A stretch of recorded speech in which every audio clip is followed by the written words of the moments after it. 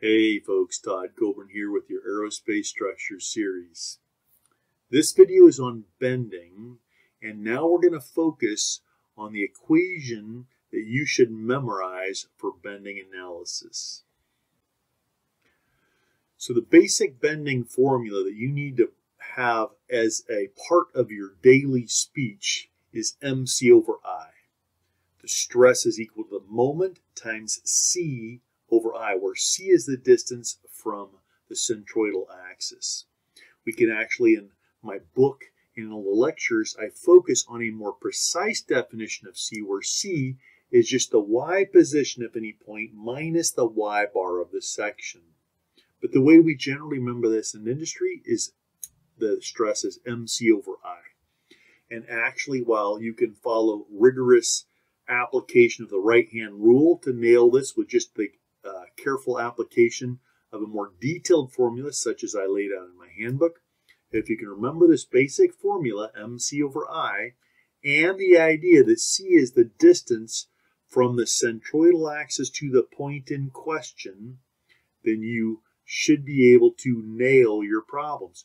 Also being able to recognize which part is in tension compression or compression. For example, if we have a rectangular section with a moment like this is actually a right-hand, if we follow right-hand rule, this would be a positive moment. MC over I says, if, for example, if we want to get the stress, and usually we're just looking at the maximum and the minimum stress, right? The maximum stress, whether positive or negative. We can see the max tension is going to be the top of this section by inspection. And if we wanted to calculate the stress on top of the section, we would say, okay, stress is MC over I. C is the distance from the centroidal axis. In this particular case, M is mx, the moment about the x-axis, and therefore I is ix. If we have mx acting about the x-axis, then I will be I about the x-axis as well. So M and I are both about the x-axis.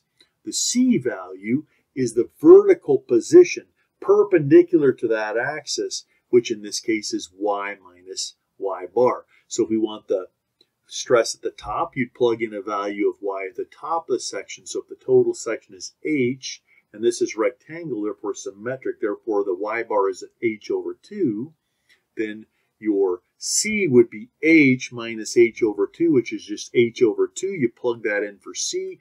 MC over I for this right-hand rule gives you a positive stress at the top, as it should be. If instead you wanted the stress at the bottom, you'd plug in the C value to the bottom from the neutral axis. That's below the centroid.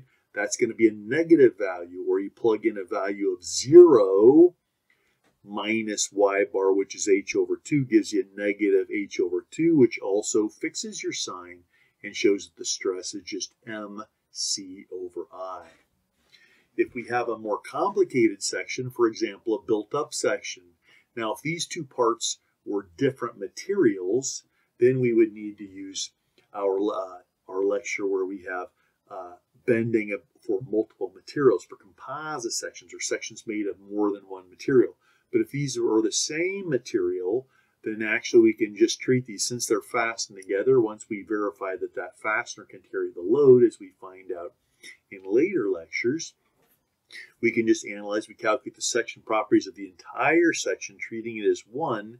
We apply our formula. If we want to know the maximum tension stress, that would be on the uppermost surface, where C is the total height of the section minus the y bar of the section. M and I are both about the x-axis because our moment is about the x-axis, therefore I should be about the x-axis. MC over I. If we wanted the stress on the bottommost surface, then C is actually negative y bar.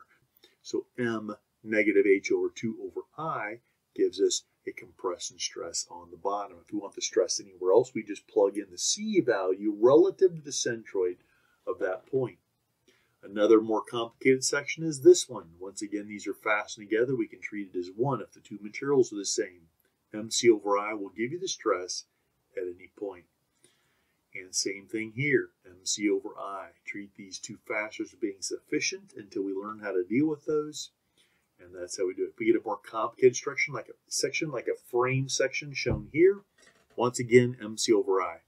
If the moment is in the other direction, you can just use this equation also. M is again a moment about the x-axis. In this case, right-hand rule says moment is negative, or you can just reason it out. Got a moment going this way, so if my position is up here, I better have a negative stress, take a negative sign in front of it. And if it's down here, my plane is down here, I should have positive in front of it for that particular moment. So that is how we deal with bending. We covered in our video a more rigorous application of these equations, P over A plus MC over I about one axis plus MC over I about another axis, where we carefully follow right-hand rule and also have some examples following beam sign convention. But if you just remember that the stress is MC over I and reason out, can recognize which part is in tension or compression, top or bottom, you can just plug in the absolute value of the C, that position from the centroidal axis, and just plop down a sign of stress that's consistent with the application, the direction of the moment. This equation, MC over I, is known by all industry professionals and structures. All the good analysts and all the bad analysts all know this equation. So you should also make sure that you know this, MC over I,